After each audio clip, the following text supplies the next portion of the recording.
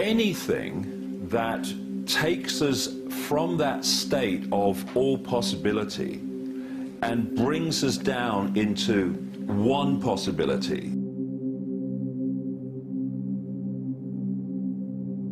is going to diminish the scale and potential of who we are and what we can do. There are so many elements to this, and when people say, well, why have we known about this before? Well, I've spent 20 years in nearly 50 countries researching a great stream of different subjects which on the face of it appear completely unconnected. And it's only when you connect these apparently unconnectable subjects and areas of society and life that the puzzle pieces fit to the point where you can go, oh, I can see it now. Billions of people wake up every morning and they go to work, or they try to survive another day. They're not spending 20 years fitting these pieces together. So how can they see it?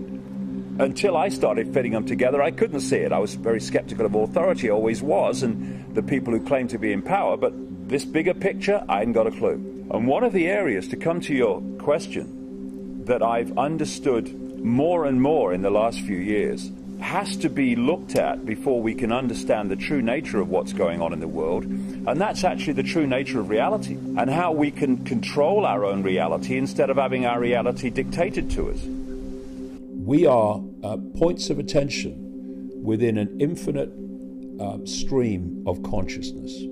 Goes across multiple dimensions, multiple realities into infinity. We're a point of attention. So your point of attention can be so tiny that you completely self-identify with the labels.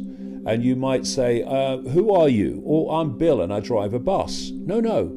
You are consciousness having that experience. You are not Bill, and you're not driving the bus is not who you are, it's what you're doing. You are consciousness. You're the consciousness that is an eternal expression of infinite states of awareness.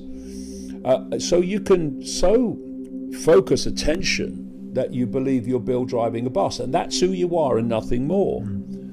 Or you can be a point of attention that expands its awareness and its sense of self and reality, and says, I am infinite awareness having the experience, whatever label you give it. And that is a completely different way of looking at life. Because when you think, I am the labels, you are in the world and you are of it. Everything that you experience, all the information that you gleaned for your perception, comes from the belief that you are your labels. And of course, that is obviously going to give you a self-identity of limitation. What can I do? I'm only are. But when you self-identify with being consciousness, awareness, no form, they're just vehicles for experiencing certain bands of frequency, like this one, which is tiny, by the way. But when you self-identify with being the consciousness having the experiences themselves do not have the same impact upon you. Because when you experience a situation and you believe that is you in your totality, then the experience and you basically become the same thing, and thus has this massive impact upon you. So for instance, if you're ridiculed or people hurl abuse at you, if you're self-identifying with the labels that they are abusing and ridiculing, then that becomes a very powerful thing. But when you self-identify with being consciousness having an experience, the same abuse and the same ridicule does no effect at all, ultimately, if you expand your self-identity enough, because you know it's just a here today, gone tomorrow experience. Well, first of all, it's very clear that the classic Western explanation of how the universe was formed and how the solar system was formed, i.e. the Big Bang and all the rest of it, is complete nonsense. And even some mainstream scientists are now beginning to say that's the case.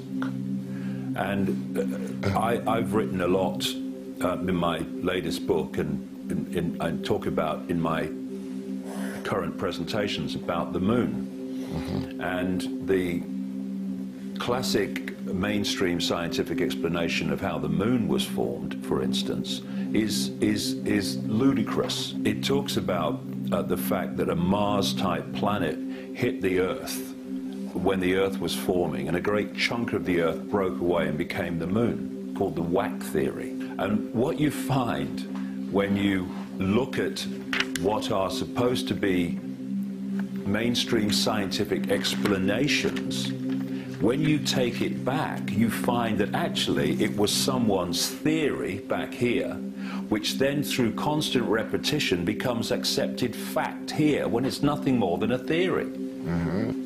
There is nothing in that moon explanation that has any basis in fact or supporting evidence whatsoever. It's just a theory. And you find this right across the explanations for how the universe was formed and what the universe is. What's been missed, and what some cutting-edge people are now beginning to envelop and encompass, is the basic understanding that we are living in a virtual reality universe, like a virtual reality computer game of enormous advancement. This has been missed up to this point by mainstream science for many reasons, but not least because mainstream science is obsessed with the physical.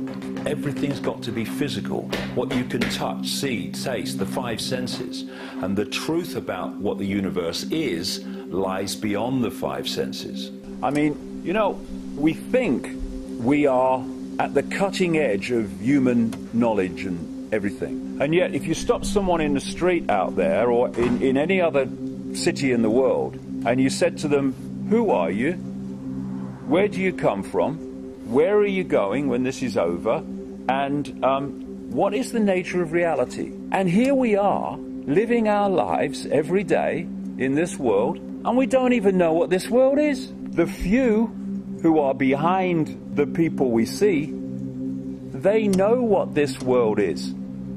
And they know how the mind works.